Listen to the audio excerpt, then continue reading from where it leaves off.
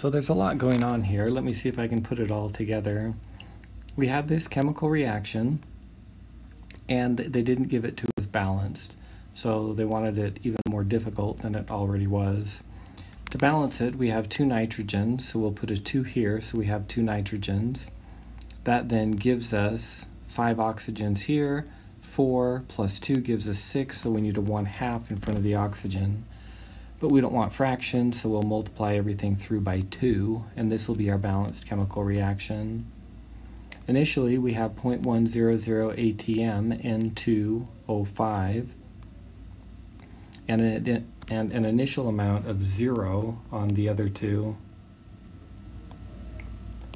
Then as the then as the reaction proceeds for a particular amount of time, which we'll be determining, the N2O5 will decrease by 2x because of its coefficient of 2, and then this will increase by 4x, and O2 will increase by x. So at equilibrium, or maybe we could just say final, after a particular amount of time, we get 0.100 minus 2x, NO2 is 4x, and O2 is x. They tell us that the sum after a particular amount of time is 0.145 atm. This then allows us to solve for x, where the total pressure is 0.145 atm and is equal to 0.1 plus 3x. So x then becomes equal to 0.015 atm. But the pressure of N2O5 will be 0.1 minus 2x at that time, or 0.07 atm. Now finally, we can use the first order integrated rate law in order to calculate the time that has elapsed.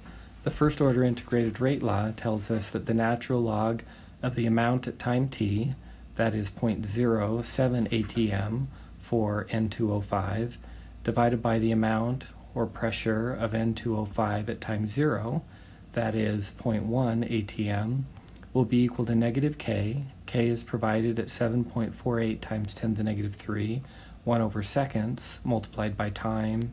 We then solve for time, and we get 47.7 seconds have elapsed.